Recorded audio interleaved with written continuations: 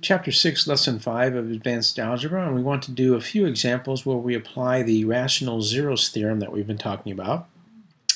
And as a review, the rational zero theorem allows me to make a list of possible rational zeros by using the factors of the constant and then the factors of the leading coefficient. And in doing so, it gives me a list of possible rational zeros. And then I can find out what those rational zeros are by applying the remainder theorem, which says I can substitute values in for x, and that will tell me what the remainder is going to be if I were to divide by that zero. So we're going to use both of those theorems then as we look at these few problems to help us determine not only what the possible zeros are for the function, but then also what those rational zeros will be. Now keep in mind, what we'll be finding are only the rational zeros. We're not going to be finding, whoops, didn't mean to do that. We're not going to be finding all of the zeros. We're just going to be finding, what in the world's going on here? We're not going to be finding or determining all of the zeros. We're simply going to be finding the zeros that are rational. There are, or could be, other zeros, which we'll talk about with the other theorems and how to determine the irrational and then imaginary zeros if there are any. So a couple things to review, then I know I just said that, but I'm going to repeat myself one more time so you understand what I'm saying, hopefully.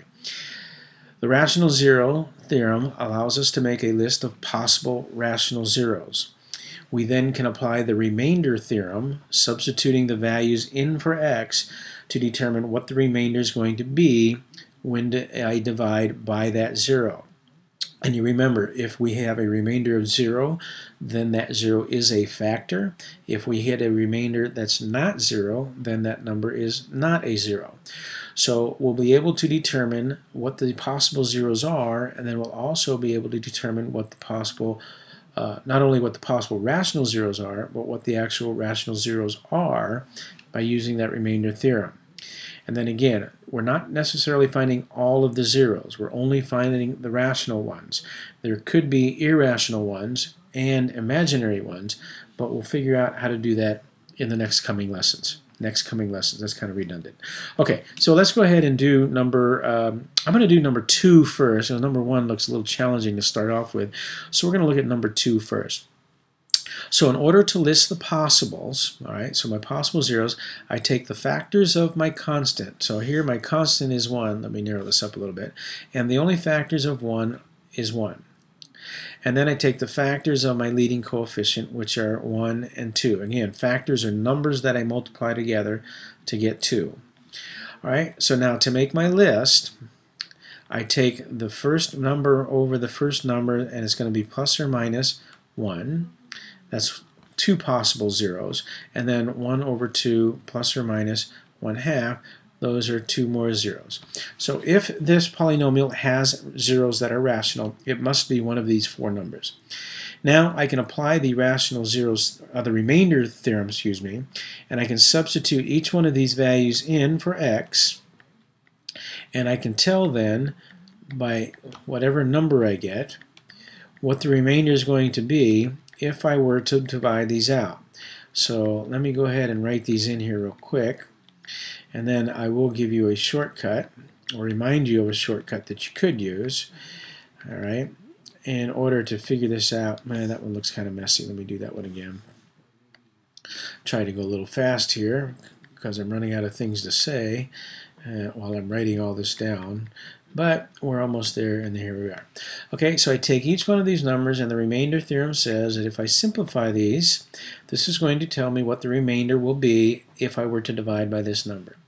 So 1 squared is 1 times 2 is 2, all right?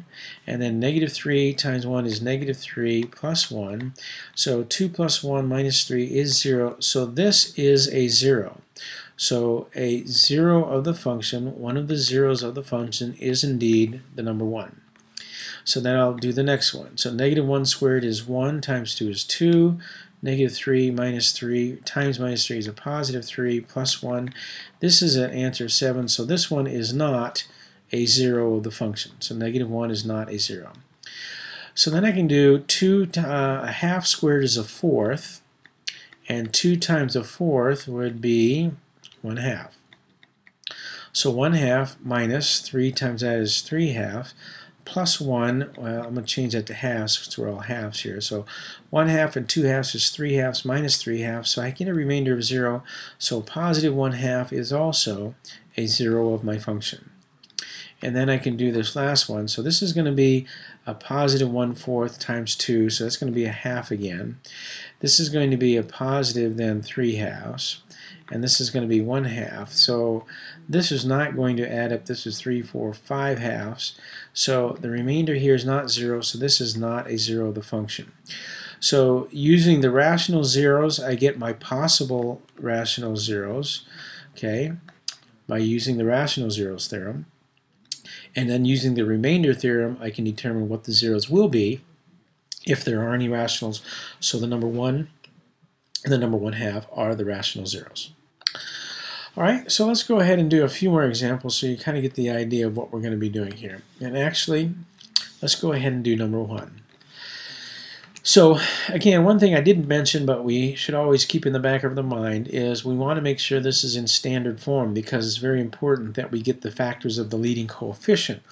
So if it's not in standard form, I'm going to be taking factors of something that's not the leading coefficient. That's going to lead me down the wrong path. So just kind of remember that. Okay, so to state the possible rational zeros, the first thing I do is I take the factors of the constant, which is 3. So it's 1 and 3, and I put them over the factors of 21. Now the negative sign doesn't matter because they're all plus or minus anyways. So we have 1, 3, 7, and 21. Those are the factors of this leading coefficient. So now to make my list, I'm going to take plus or minus, and I put each number in the numerator over each number in the denominator. So 1 over 1 would be plus or minus 1. And then 1 over 3 would be plus or minus 1/3. And then 1 over 7 would be plus or minus 1/7. And then 1 over 21 would be plus or minus 1 over 21. And then I need to put 3 over 1, so that's plus or minus 3. 3 over 3, which is 1, I already have that number, so I don't need to do that again. Then 3 over 7 is plus or minus 3/7. And then 3 over 21, which reduces to 1/7, which I already have, so I don't need to list that again. So this would be a list of all my possible rational zeros. So again, if this polynomial has rational zeros, it must be one of these numbers in this list. So now to find the rational zeros, if there are any, I need to substitute each one of these numbers into this expression and see which one comes out to be an answer of 0. All right, now I'm going to do that on my calculator, and I'm going to do it with the video stopped and then come back and tell you what they are. But real quickly, just as a reminder, if you have the 84 calculator, you can take the number, so I'll take the first one, number 1, take number 1, and you can store it as the x value. So I can do 1, store it as the x, and enter. And then all I have to do is enter in the expression. So negative 21x to the 4th. Whoops, I did that wrong, so let me do that. Negative 21 x to the 4th, and then I have plus 46x cubed, plus 98x squared, plus 34x, plus 3. And if I enter that in, that will give me a value of when I substitute in it in the number 1. And that does not give me a number 0. It gives me 9,666. So the number 1 is not a rational 0. Now, to do the next one, I'll do one more real quickly and show you how you can do it quickly on your calculator. I need to change my x value, so I'm going to put negative 1, and I'm going to store that as x, and then enter. And then I can go back up to my equation that I already entered, scroll up and enter it, brings it back down and enter again, and that will give me the next number, and so I can do it pretty quickly that way. Okay, so I'm going to do that. I'm going to pause the video, and then I'll come back and tell you what the answer is, but you can do that on your own and see what you can get. All right. Okay, once we've done all that, actually I figured out that I had actually done something wrong on the first one. I put in 98 squared rather than 98x squared. So negative 1 actually ends up being a 0, and then negative 1/7 is a 0. Now again, these are only the rational zeros.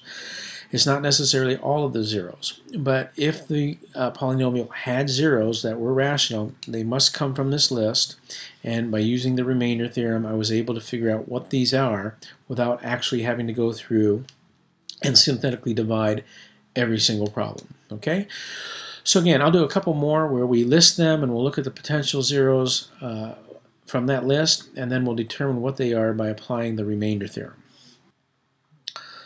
All right, for number 3 here, I see we're in standard form, so I'm okay. So to list my possible rational zeros, I need the factors of the constant, 4, which are 1, 2, and 4, and then the factors of the leading coefficient, which are 1 and 2.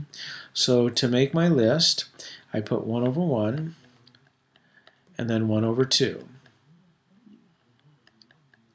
And then 2 over 1, so that's 2, and then 2 over 2, which is 1, I already have that. 4 over 1, and then 4 over 2, which is 2, so I already have that. So my possible rational zeros must come from this list. If I have rational zeros, it must be these. Now, in order to determine out what the in order to determine which one of these actually are zeros, I apply the remainder theorem. And again, I just substitute these values into the expression, and that's going to give me my list. So again, I'm not going to do this on the video for you. You can do it on your calculator first, and then check your answer, but then come back and see what the answer actually is. So using the remainder theorem, we determine that 1/2 ends up having a remainder of 0. The number 1 has a remainder of 0, and then -4 also has a remainder of 0. So these three are the zeros of this polynomial, or are the rational zeros of this polynomial. All right, we'll do one more, and then that will wrap this up.